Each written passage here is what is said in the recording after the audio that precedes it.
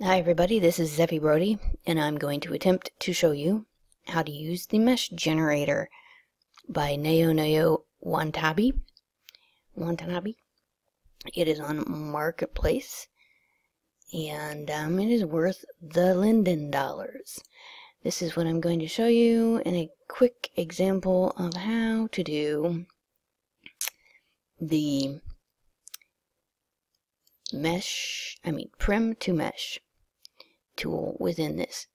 So you can take an old Prim object or any Prim object that you build, have full permission on, and turn it into mesh. This, for example, was I think about 14 Prims, although I don't know why it's saying 67 today. And this went down to 1 Prim. So I would take it and show you how you do this. I want to warn everybody that before you do a building, don't ever do right angles, corners. Don't do a floor and a wall at the same time, or you won't be able to walk into the building at all. Don't do doorways or anything like that with this. Take each Prim or section that is not a right angle and do those individually and then link your mesh, or you won't be able to walk through it, which defeats the purpose of a build. But when you're dealing with something like this, which is just a simple display unit and you don't have to walk in it, this is really handy. For purposes, I will show you this in, I've retextured this back to its default, except for this rod, because I didn't want to fart with finding that texture again in a minute.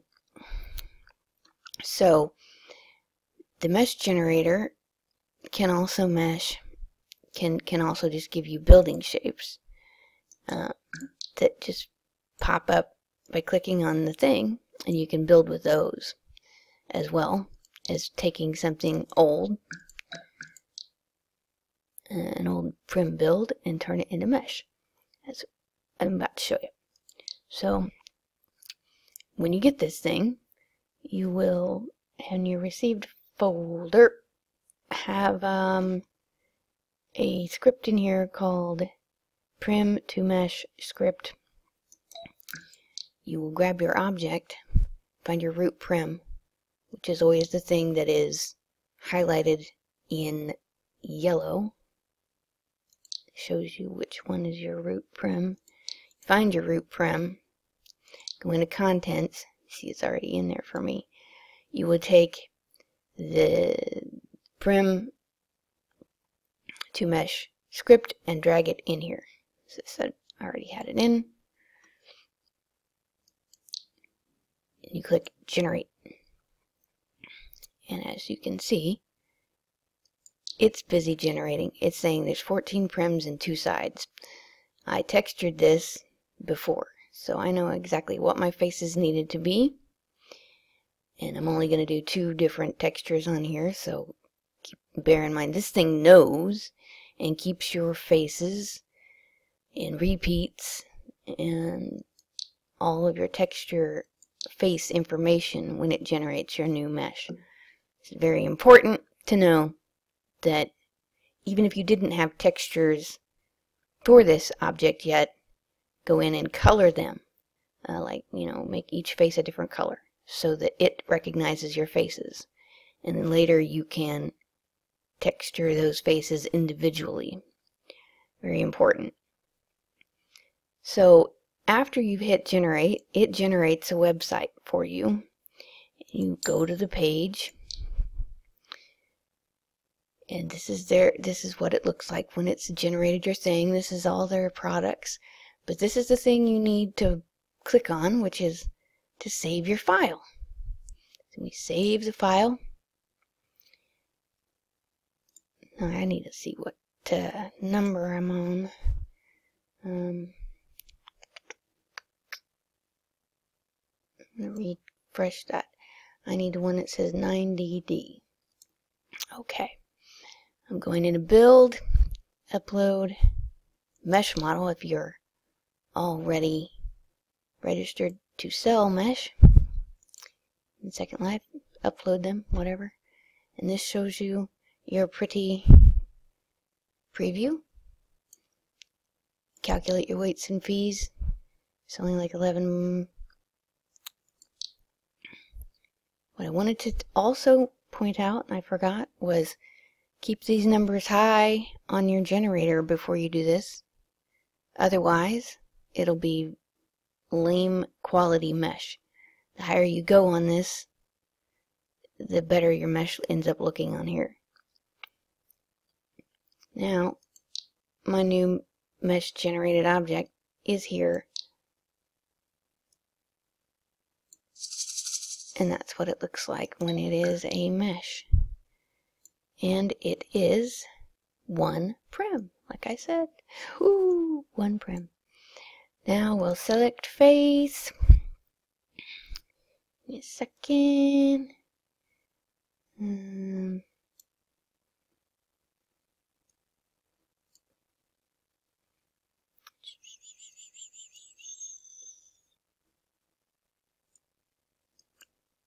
And I put my wood back on there. And then I will go and select my face for my rods, which all I have to do is click one of them. It's highlighted all of them because I remembered that it was a thing.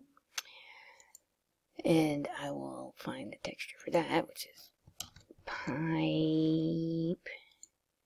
And there's the pipe. Voila!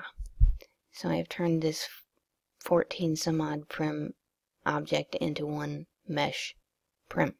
And the LOD is really good, backing up way off of it. It doesn't fall apart in your LOD on it because you've set this up pretty high. Like I said, when you do a building, never do a right angle. I had a bar section I showed in my test run of this where, say, you had 2 mesh objects with an entryway in the middle. If you tried to do all of these as one thing, if you have to walk through this area, don't do them together because this will not be walkable anymore. And anything like this thing over here being a right angle, you wouldn't even be able to get up in a section like right in through there. You couldn't even get in here because it's a right angle. Avoid right angles if you're doing a building. Do them separate and then link them together in World, which will save you a lot of brain exhaustion and failed attempts, because I didn't know that information when I started out down there. I had totally taken the Ace Cafe building, which was thousands of prims, down to 23 prims using this tutorial, well, using this method. So, and the reason why I said tutorial, I thought I needed to know how to use this thing, and I went out on YouTube and couldn't find anybody that had a decent tutorial on how to use it at that time, which has been a couple of years now. So I don't know if anybody else has done a tutorial on this or not.